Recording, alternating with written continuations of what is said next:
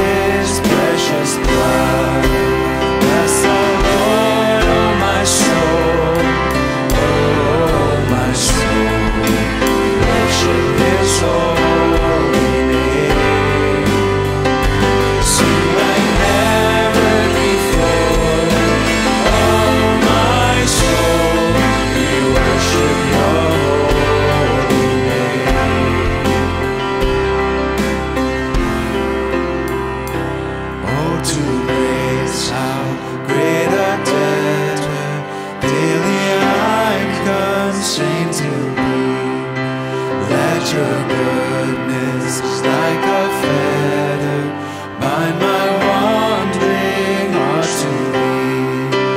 Prone to wander, Lord, I feel it.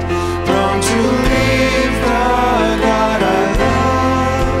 Here's my heart, oh, take and seal it for your thoughts above. Bless the Lord, oh my soul, worship His holy name. Sing like never before, oh my soul, we worship Your holy name. Bless the Lord, oh my soul, worship His holy name. Sing like never before, oh my soul, we worship Your holy name. We worship Your holy name. Lord, we worship Your holy name.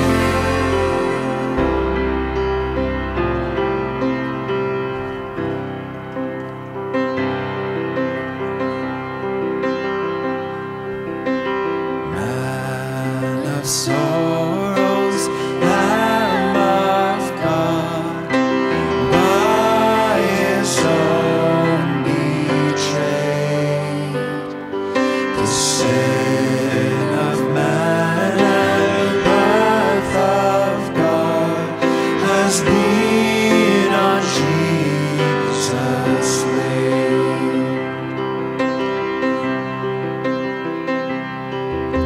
Silent as He stood accused, beaten, mocked, and scorned, bowing to the Father's will, He took a crown of thorns.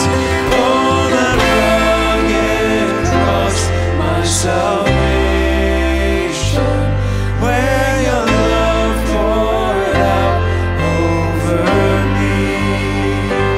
Now my soul cries out, hallelujah, praise and honor unto Thee.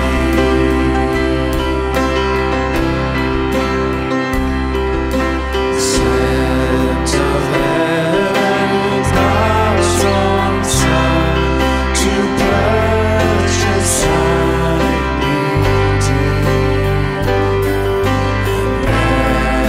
reconcile the very ones who nailed Him to that tree.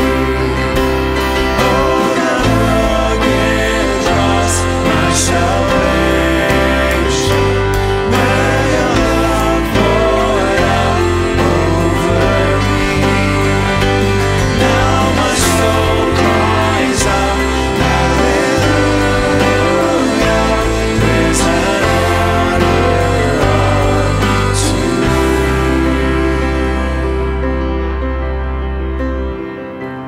Now my debt is paid, it is paid in full by the precious blood that my Jesus spilled.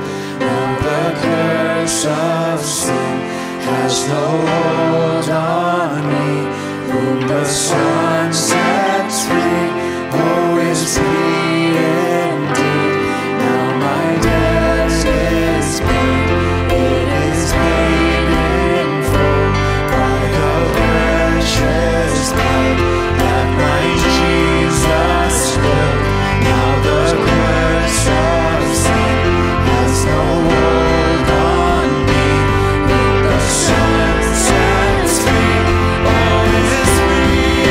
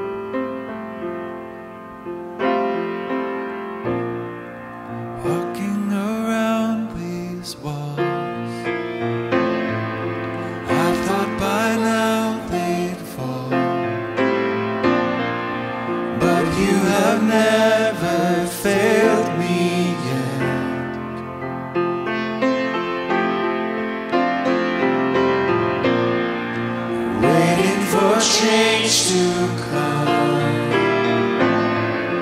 knowing the battle's won. For you have never failed me yet.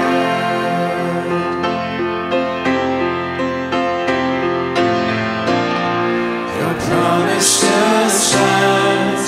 Great is your faithfulness, faithfulness. I'm still in your hands. This is my confidence. You've never failed me yet.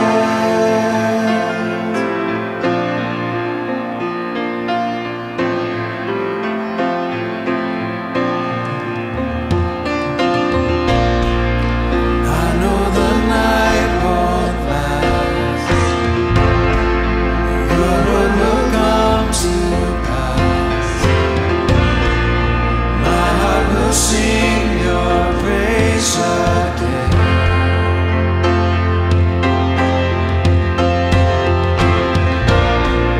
Jesus, you're still enough. Keep me within your love. My heart will sing your praise again.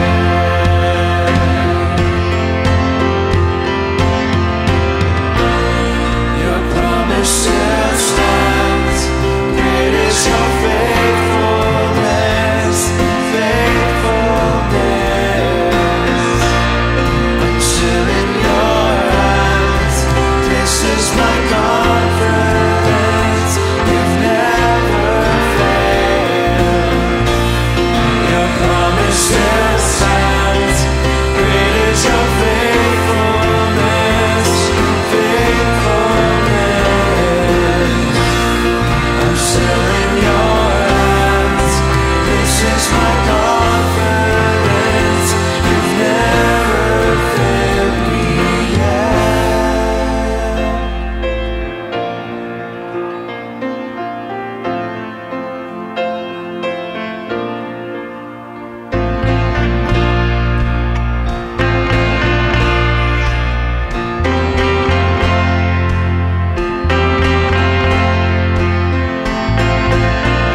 See you move the mountains, and I believe I'll see you do it again. You made a way where there was no way, and I believe I'll see you do it again.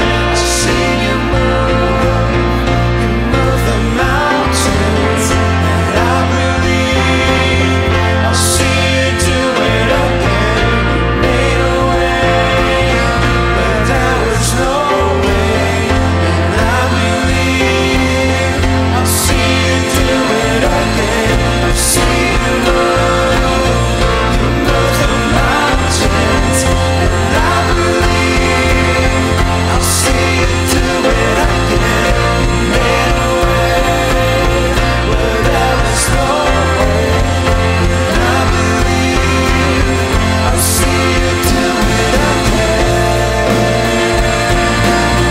I'll see you do it again.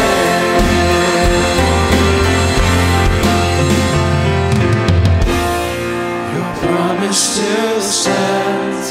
Great is your faithfulness, faithfulness. I'm still in your hands. This is my confidence. You've never failed. Your promise still stands. Great is your faithfulness, faithfulness. I'm still in your hands. This is my confidence.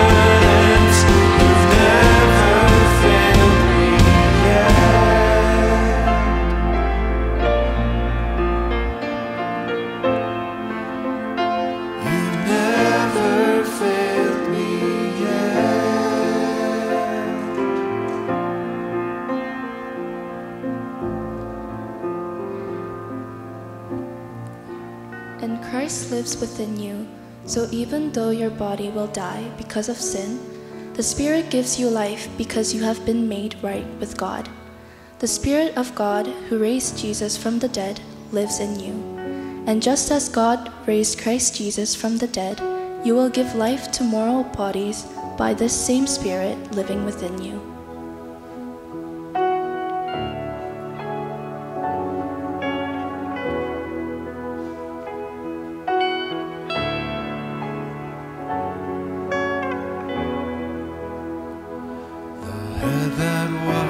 Was crowned with thorns, is crowned with glory now. The Savior knelt to wash our feet. Now at his feet we bow.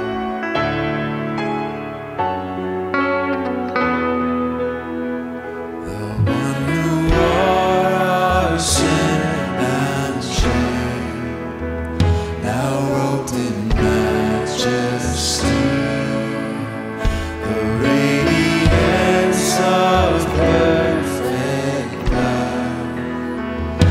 shines for all to see.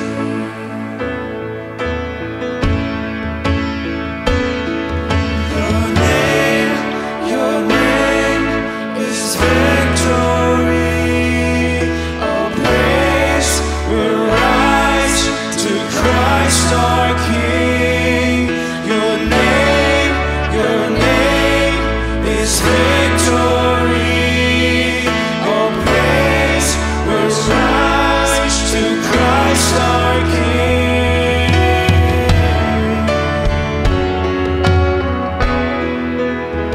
The fear that held us now gives way to Him who is our peace.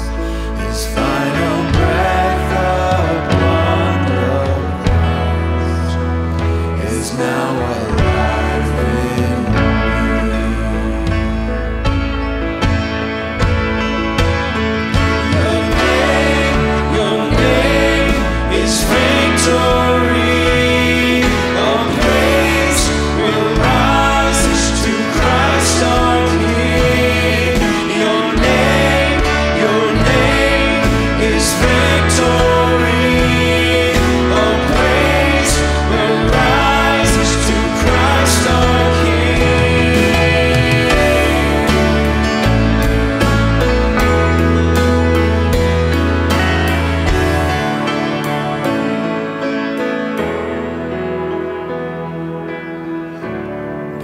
Spirit, I will rise from the ashes of defeat. The resurrected King is resurrected me. In your name I come alive to declare your victory. The resurrected King is resurrected me. By your Spirit I will rise from the ashes of defeat. The resurrected King is resurrected me. In your name I come alive to declare your victory. The resurrected King is resurrected me. By your Spirit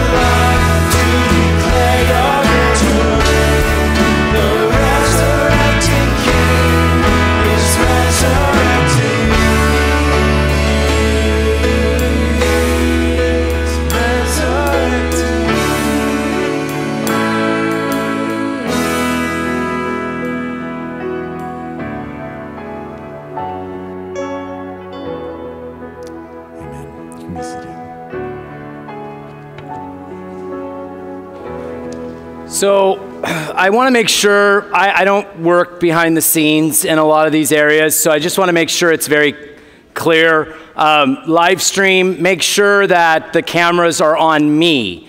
And it's not because it's about me, but because of what I'm about to share with the church, and I don't want it panned out to the audience at all.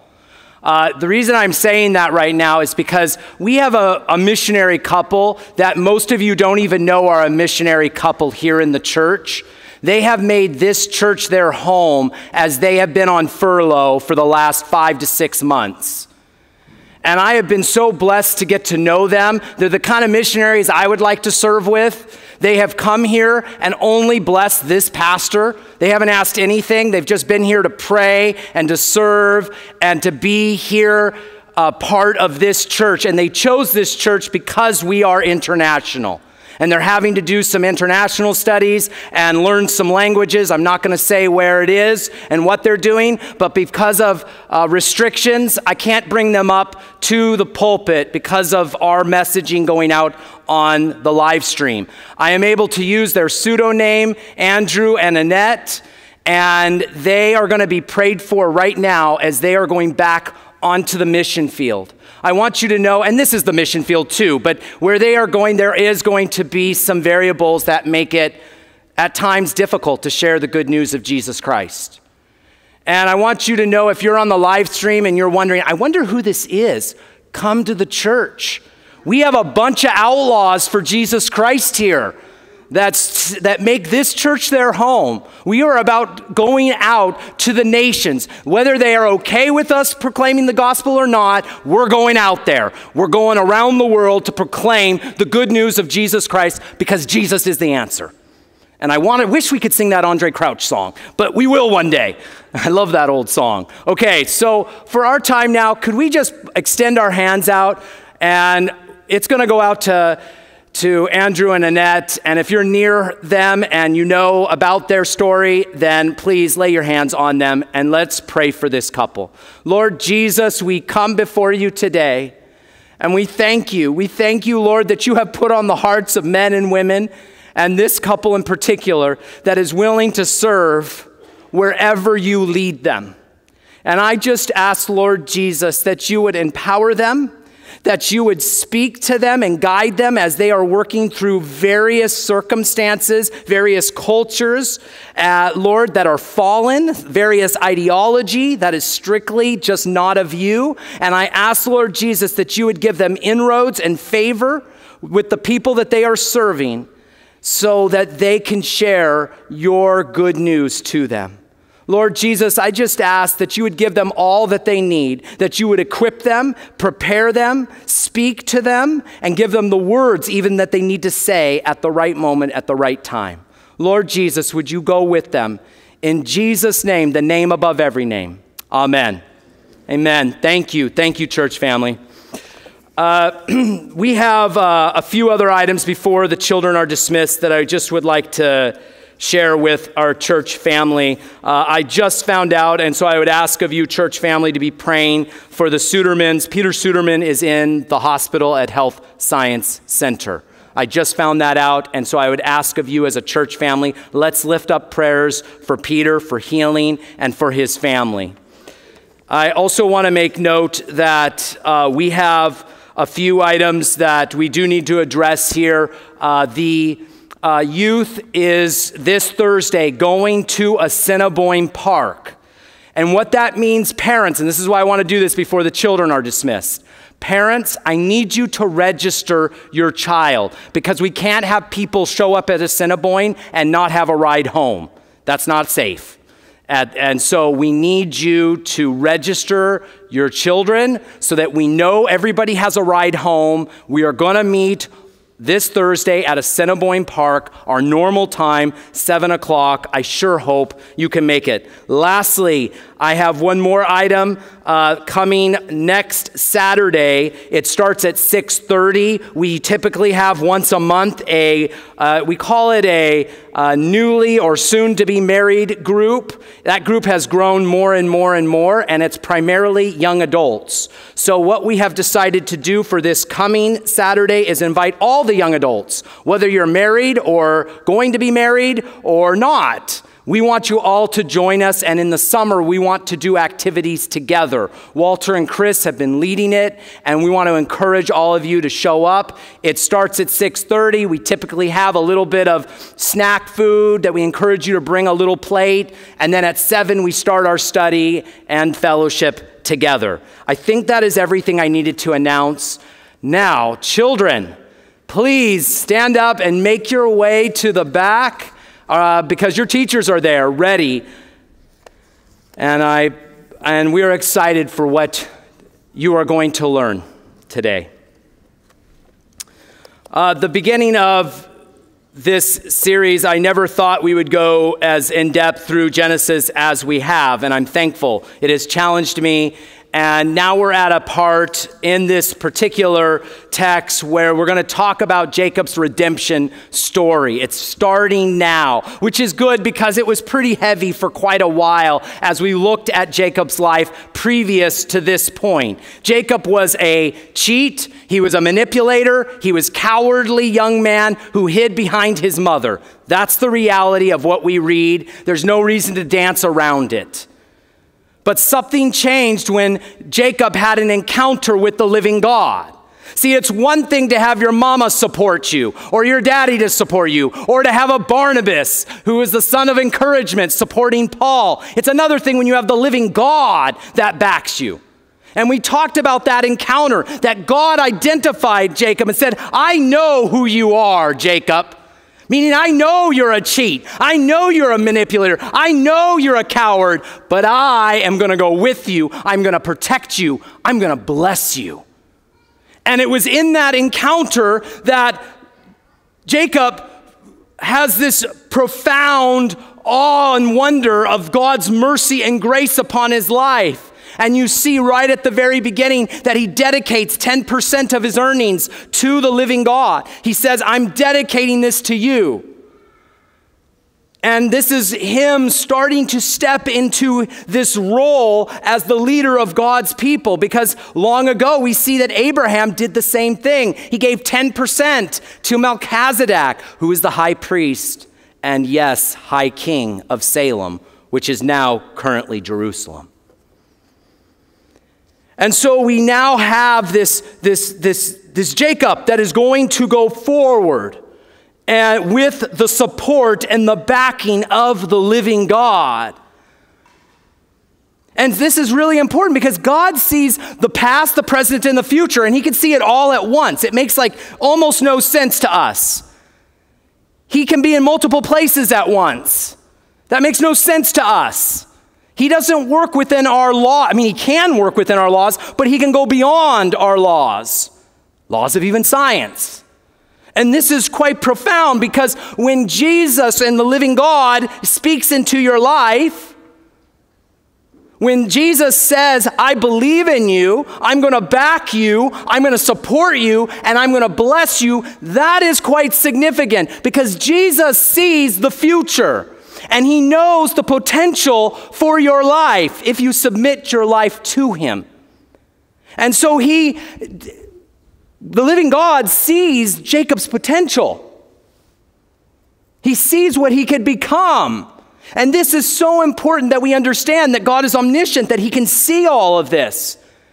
And so when he speaks into Jacob's life, it's not just him giving some empty promise. It's not just to make, Jacob feel good. No, that is something that if you submit your life, here's what I'm going to do. Here's what you're going to be. Even though everything previously was not up to that.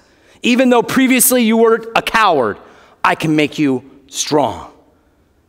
And so we're going to look at that today. And I've realized as I'm speaking to you that many people allow other voices to speak into their lives. and I would even say Christians I have met with that have allowed the enemy to speak into their lives. And I'll just say what it is. It's demonic messaging. And for whatever reason in their lives, they've allowed it to penetrate their life. It goes something like this: you are hopeless. You are a failure. There is no, God certainly couldn't forgive you for what you have done with X, Y, and Z. You're a loser, and let's just be honest about it. There's nothing you can do about it. How many of you have heard those voices? That is of the enemy. That is not Jesus Christ. It says, to the Apostle Paul says, there is no condemnation or shame in Jesus Christ. See, Jesus will say something like this. He might say to you that, I believe in you, but why are you doing this?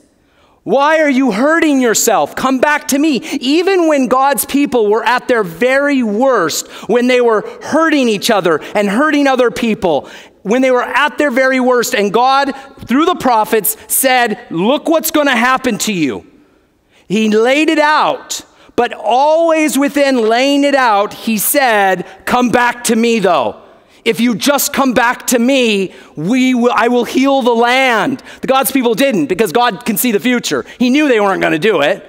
But you see it in God's word. He'll say, here's all the bad stuff that's happening to you because of your decisions, because of what you have done. All the evil, worse than Sodom and Gomorrah, is what is being committed within Jerusalem. But if you turn back to me, if you come back, I'll heal you. Just come back. That's the prophets. That's the messaging. That's what God says. He doesn't say that you're hopeless. He says, no, there's hope. Just turn back to me. Come to me, and I will heal you. I promise you will have a calling in your life. I see the potential in your life. Please don't keep hurting yourself. That's what God says, and there is a difference. And it shocks me how often we allow the enemy to speak. And the enemy always is going to speak a message of hopelessness. It's always going to be at the forefront, because what it does is it discourages us, it defeats us, and then we go on with our life in some indifferent, apathetic way. Oh, there's nothing we can do about it. It is what it is. Oh, I'm struggling with whatever, pornography. Nothing I can do with it. It is what it is.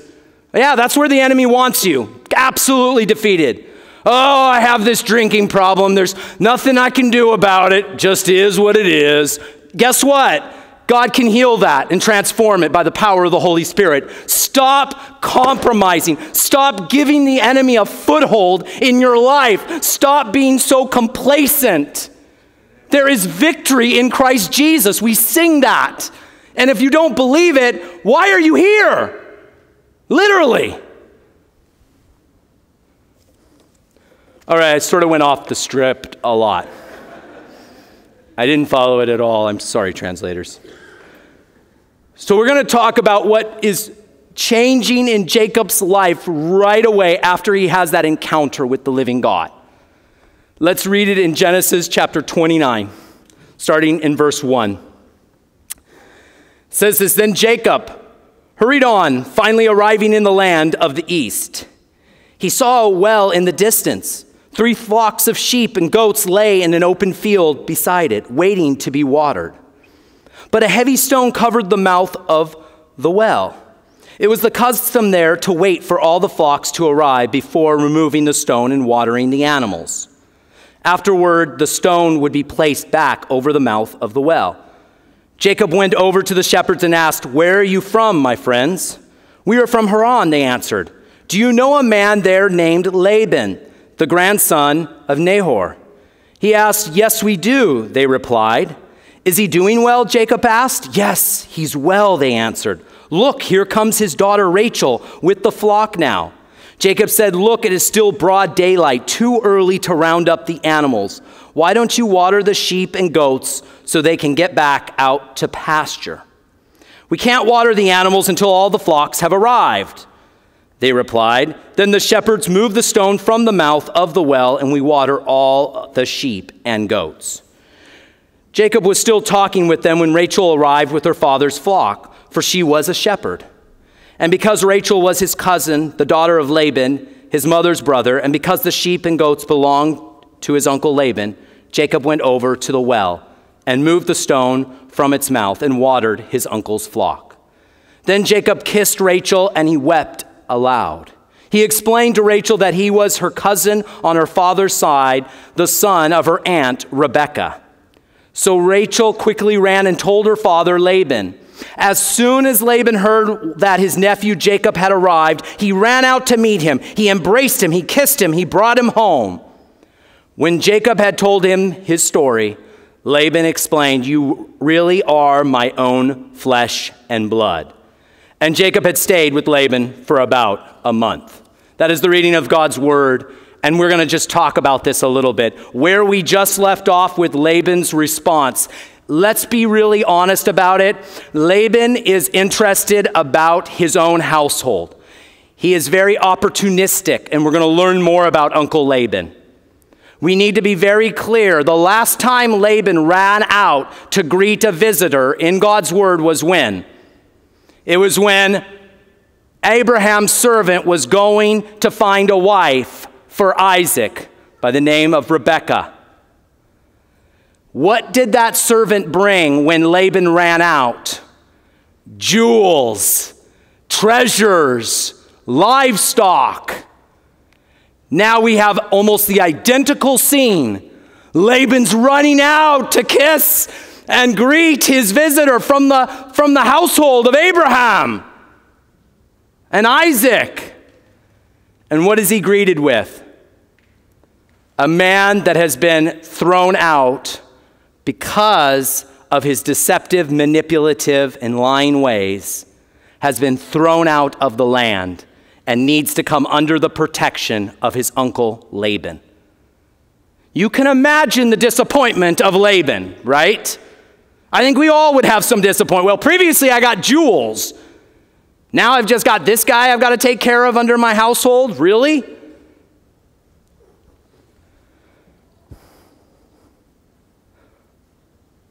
Uncle Laban will make sure that he gets something out of this relationship. And we are going to look at that more in detail the following weeks.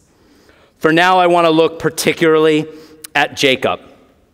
Because what happens when Jacob has this encounter with the living God, immediately after the vision, or this dream we can call it, he ties his earnings, he makes a financial commitment, but he does something even more than what we're talking about financially. We see in this story, he starts to walk differently, talk differently, act differently. And I hope today I can highlight that appropriately and clearly to you. Meaning after the experience at Bethel with the living God, he goes forward.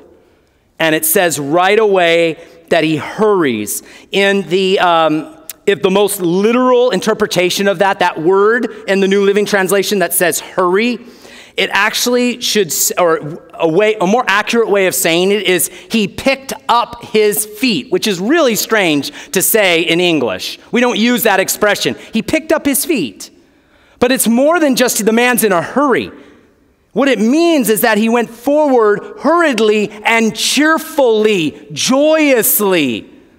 Because no longer is the future uncertain for Jacob. No longer is he wandering without a future in store. He now has the assurance of the living God that will go with him and protect him. And so he goes out wandering to the east joyously.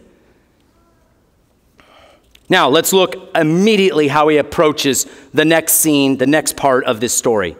Previously in Jacob's life, let's just be honest about it. He was one mistake after another. One bad decision after another. Like, we don't have really anything positive to say up to this point about Jacob.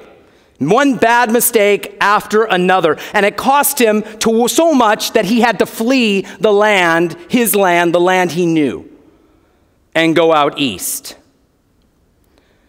Now you see that he encounters 3 shepherds. This is the first encounter he's had with anyone else since he had this encounter with God. And he first asks, inquires about his uncle, but it's the next part that is fascinating. We need to look at it carefully. He says to the shepherds, "It's broad daylight. Why are you waiting here? Move the well and get going so you can water and take care of your sheep and goats, and so that they can go out into the fields and graze." He's come across some lazy shepherds. They're wasting away the day and going to wait for their customary reasons. They use it. They hide behind their tradition. Well, this is what we've always done. And so they just are laying there, sitting back, waiting for all the other shepherds to come. And Jacob sees in the distance Rachel coming with the flock, his uncle Laban's flock. So what does he decide to do? He takes matters into his own hands. Jacob opens the well, immediately starts watering his uncle's flock so that they can go out to pasture. See, the first point I want to make and emphasize here is Jacob's apparent change. See, what we see here is some boldness, a tenacity, and maybe, even if I can say it, a little bit of an aggressive confrontation. He does not know these shepherds. The shepherds have told him, "We have a tradition. This is how we do things around here." And in the ancient world, tradition was pretty important, by the way. This is how we do it. You're an outsider. Know your role. And Jacob sees his uncle Laban's flock coming. He says, I'm going to go and take the initiative and deal with that. Do you think that put him in good favor in that little community of shepherds? No, because it exposes the shepherds. By the way, there is no indication that Jacob had supernatural strength. This is not a Samson scenario. There is no indication that Jacob was given supernatural strength. There's no indication that this was a miraculous event. Rather, what does he do? He goes and moves the stone. He exposes the shepherds for what they were.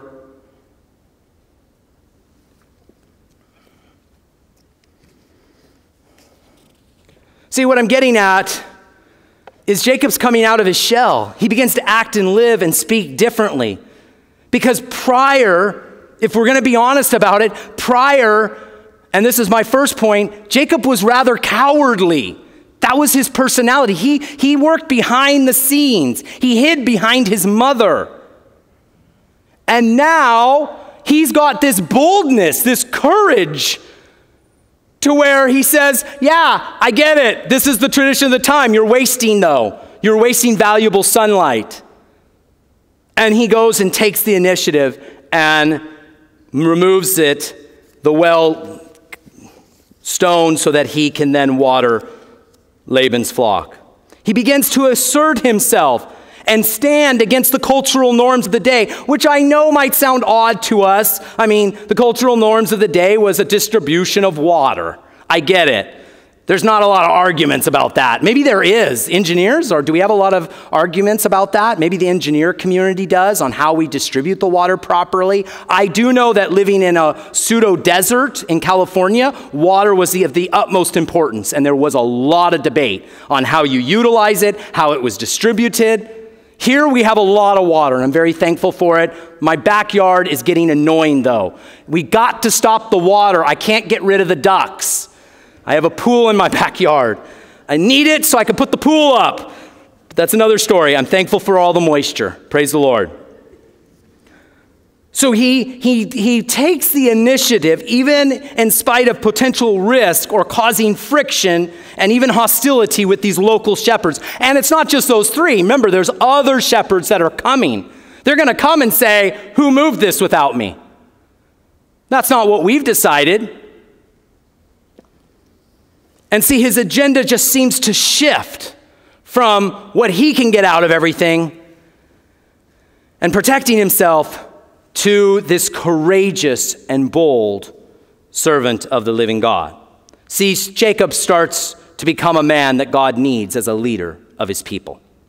Now, point 2, it needs to be addressed that Jacob's character previously, let's just call it for what it is. It was selfish. Jacob was about Jacob.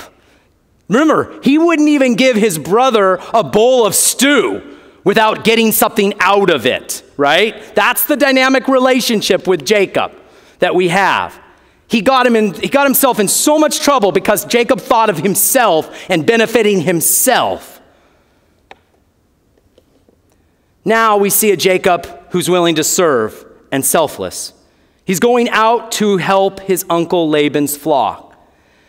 Now, I know right away some of you are going to say, oh, but Jedidiah, there is this romantic component. That's what's driving him selfishly to help and serve because, you know, Jacob and Rachel have a thing. The text this early has no indication of that. I know some of you are going to say, but they kiss. No. That's family, and in the ancient world, that would have been, especially with the Hebrew people, would have been completely appropriate. It would not have been any indication of romance.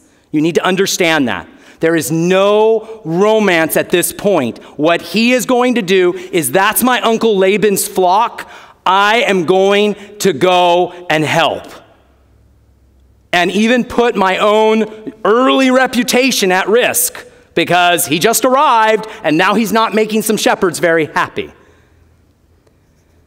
See, he starts in this moment to take the emphasis off himself and starts to focus his attention upon the living God, and thus becomes a servant rather than someone that's preoccupied with his own agenda. His agenda shifts from himself to others because he now has a larger and, yes, a more fulfilling goal and purpose that God has spoken into his life.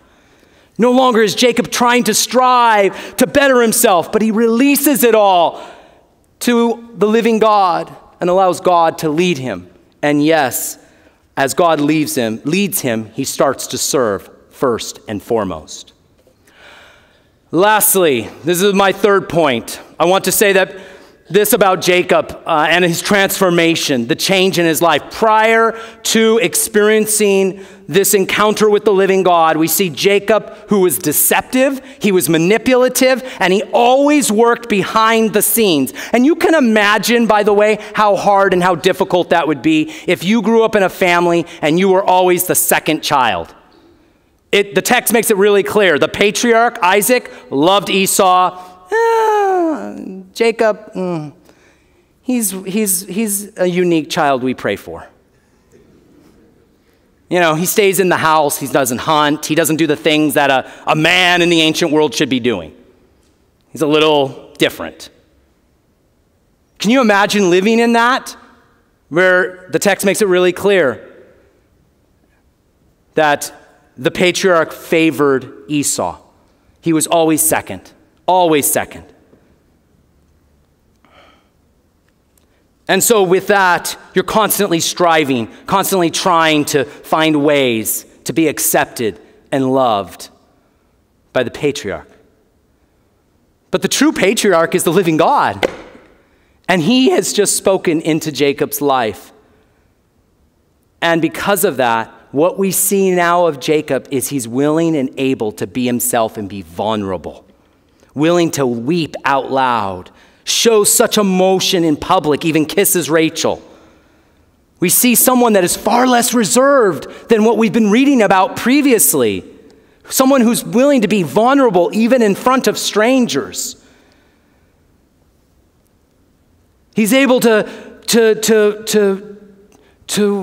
show this emotion in such a fashion that it's almost uncomfortable for us to read. Like you're weeping in front of all these strangers, including Rachel. I mean, you just met her. What are you doing?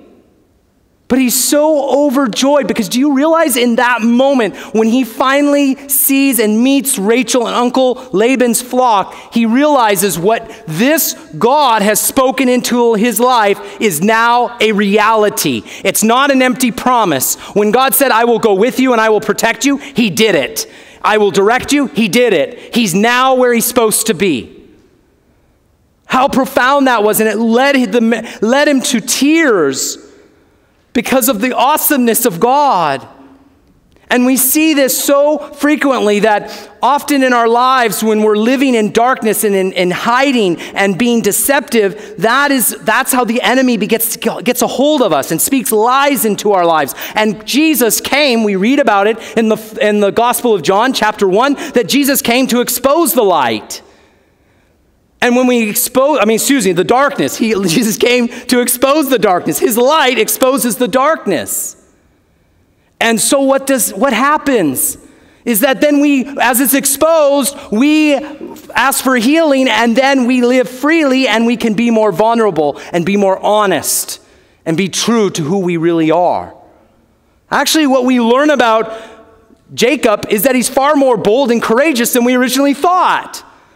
Because with someone affirming him like the living God, he can be who God has created and asked him to be, even though everything previously was completely the opposite. Even though he had his mother's affirmation, it wasn't enough. He needed the living God to affirm and to bless and to walk with him. See, Jacob truly experienced the living God, and it changed him. And in that moment, when he is facing Rachel, he realizes, yes, he comes to reality that God is going with him and going to protect him. He cries and cries. Remember, he's weeping, but he's weeping with joy. He no longer needs to try and position himself above others. He no longer needs to keep striving and trying to get ahead. He doesn't need to fight for position of honor to be accepted, because God has already said, I accept you, I love you, I'm going to bless you. Do you see the difference? It's great. Jacob can now just be himself. He knows that now he is a valued child to the living God, and thus he can be honest with his emotions, which, by the way, is not easy for some of us. There are many more trials that Jacob is going to face, but now he knows God honors his promises. See, a life transformed by this encounter with the living God brought change in Jacob's life. He no longer was cowardly, but bold and courageous. He no longer was so focused on himself, but rather was a servant and was willing to serve his uncle Laban. And by the way, he served his uncle Laban for years and years and years. And yes, he was even taken advantage of. Lastly, he was authentic and no longer hiding in the darkness, but living in the light as God had created him to be. There were no longer airs of pretentiousness, but rather someone who is vulnerable before others because he found his value in the living God. Now, the next part I want to speak to all of you about, I don't want it to be taken the wrong way, but I certainly don't want to beat around the bush. And so I want to just say this, and I want to say it quite clearly. But I want to ask each one of you, have you had an encounter with the living God? It seems that Jacob sure needed it. When life got tough, when he was taken advantage of, when his own life seemed to be at stake, he went back to his experience at Bethel. This encounter with the living God, and it continued to carry him through all the trials and the tribulations that he's going to endure. His life isn't going to get easier. It's actually going to get harder. I ask of you one more time, do you have such an experience that you can go back to that will strengthen you in the tough times that will come your way? We're all going to face those tough times. I wonder how many of us have had that encounter with the living God. How many of us have had that Bethel experience? Maybe if you're like me, and I'll make it personal. Maybe if you're like me, you don't spend a lot of time in reflection or thinking about those moments. Maybe it's just you're running around, you're in the rat race, and you're just trying to get by. You're busy, you've got a lot going on. But I want to challenge you today, and I want to ask you to do a little bit of homework. Because I believe this was so important for me, and I've done it several times. I need to do it again. It's been a couple years. But here's what a mentor long ago asked me to do. About 10 years ago or more. He asked me to write out my story. I know it's such an ancient practice to actually put pen to paper. But if you need to type it, you can type it. But write your story out. Write it out. When I did that, what I started to see was those Bethel moments in my life where, wow, God, you directed me, you saved me, you helped me get from here to here. And I would like to encourage you to write your story out. Now, I know there are many of you, and I'm looking at one couple, that they've given me their written story. And praise the Lord, some people have intentionally done that. Some of you are historians and you love to write your history, so maybe you have it all. Well, I would encourage you this week, if you have that, review it. We as human beings are so forgetful. We need to be reminded of God's goodness. We need to be reminded of those moments when we had that encounter of God. We need to hold on to it, because each one of us, I'm telling you today, you're all going to go through the valley of the shadow of death. It's not an option. But the difference is if we can hold on to those moments with God, God is going to continue to walk through this with us. And we don't need to lose sight of him. Remember, the enemy is trying to discourage and fill us with hopelessness. God is trying to restore us close to him and give us that calling that he has for us. There is a difference. And so I would just ask of you this week, if you could take some time. I mean, for me, it took me a long time, but when I wrote it out, what I started to see, and it really got emotional for me, because there were situations when I was writing my story out that I had not thought about for 20 years. It was very therapeutic. I hadn't thought about, but wow, how the Lord had protected me here. And I would ask of you, if you say to me right now, well, if I wrote it out, I'd probably see nothing come from it. Okay, we'll still write it out. And if you see not God moving in your life anywhere in this story, then maybe that's something you got to take before the living God and say, God, where are you? But write it out. Because we need these encounters, and we need to be reminded of them. Why do you think Jacob puts a pillar there? He does it as a memory to remind him of when God, and he remember, he has that memory now, and he has that pillar now. He's going back to that.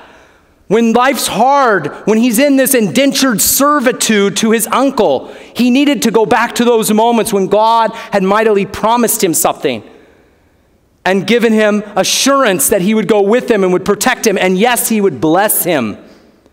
And he had to be reminded of that because his immediate circumstances did not look good. And we need that as well. And so I would encourage you, especially, I'm thinking of like people, the younger people, because I don't know, maybe the young adults do this. Maybe you journal. I don't know. I don't. But I would encourage you, young adults, write your story out. Write it out. Even as young as you are, because I think what you'll discover is how God is moving in your life. And I want all ages to do it, but I find that many of our seniors in this church have written their story out. As they get near the end of their life, they start to write it out. But there's no better time than now to do it. It doesn't matter what age you are. Write the story out. And what you will start to see, I believe, is God mightily working in your life and how he is calling you to him. Amen. We are going to go into communion today, and I don't know if all the elements got passed out. If you don't have one of these and you are saying you are a follower of Jesus, we would like to make sure we get this into your hands. So if you don't have one, please just raise your hand. We have someone here that is ready and able to get this to you. Jacob's story is a story of transformation and redemption. And God the Father continued this redemption story. And it comes all the way to when we meet Jesus Christ. We find that Jesus says, "Come to me, all those that are weak and weary. Come to me for lasting peace." And so we today do this ceremony because we are looking for lasting fulfillment, and we can find it in Jesus. We want to discover the change in our life and be an agent of change in our society. Well, we need the courage and the boldness that comes through being a follower of Jesus Christ. We want to experience freedom from the bondage of sin. We can find that through Jesus Christ. We want to be able to combat the schemes of the enemy that is constantly bombarding us within our society, telling us to just compromise. It's no big deal. Go ahead. What's one little mistake? What's one little, it's just this little thing that you're off on. It's no big deal. It's right back to the garden again. Just have a little bit of that fruit tree. It's no big deal.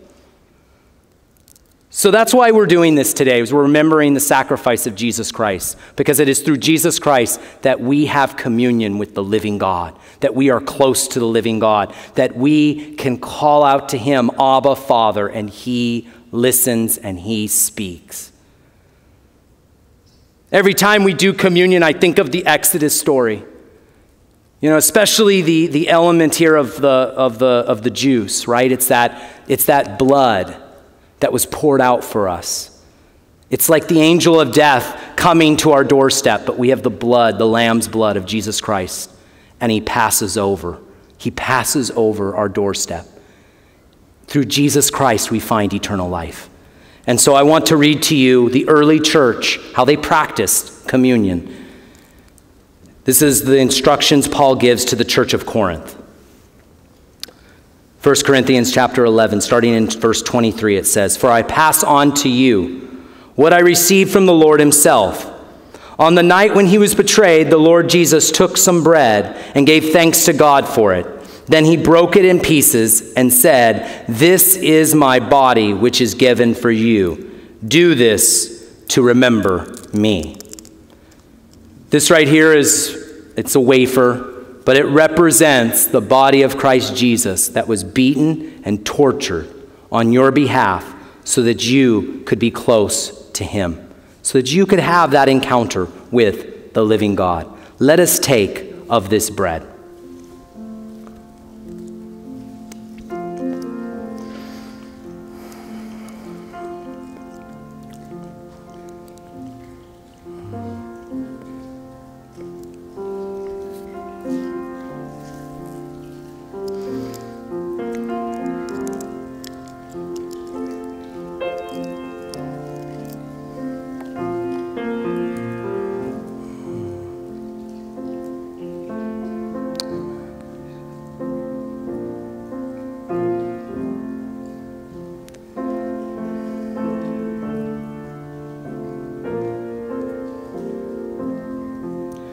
By the way, this might be a good time for some of you to just ask the living God to forgive and heal you. There might be circumstances going on right now in your life, and you need God to forgive you.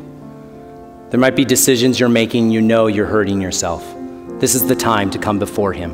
Come to the cross and ask him to heal you. It goes on as he's speaking to the church of Corinth. He says, "In the same way he took the cup of wine," this is Jesus Christ, took the cup of wine after supper, saying, "This cup is the new covenant between God and his people, an agreement confirmed with my blood. Do this to remember me as often as you drink it." As I said before, this drink represents the blood that was spilled out on your behalf so that you could be part of God's family.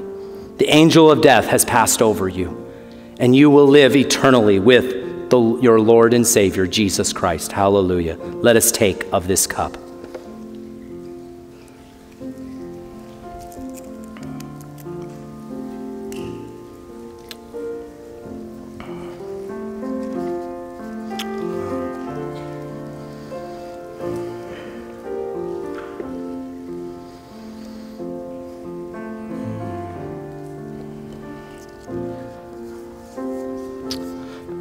Lord Jesus, I just would ask that you would help us to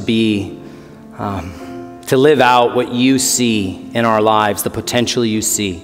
I pray that you would help us to submit our lives to you, that you would continually bring us back to the cross, that we would continually be reminded of your great sacrifice, that God so loved the world that he sent his son, Jesus Christ. And he didn't just send Jesus to be here on this earth, but he sent him to be sacrificed on our behalf. Lord Jesus, help us to live as you have called us to live. Help us to give our lives to you and find fulfillment. We ask this all in Jesus Christ's name, the name above every name. Amen. Worship team, could you please come on up? I just realized I didn't ask you to come up. I'm so sorry. Let us continue. Let's continue to worship and praise and give praise to the King of Kings and the Lord of Lords. Thank you.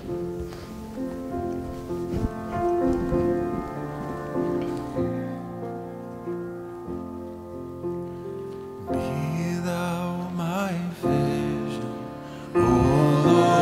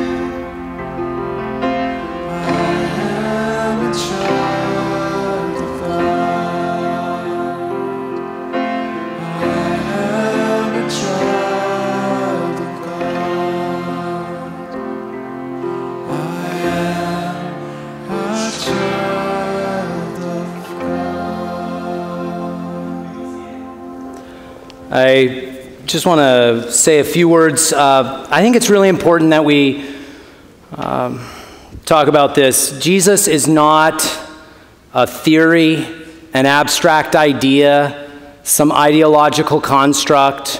It's not even a religion. And I need you to hear this.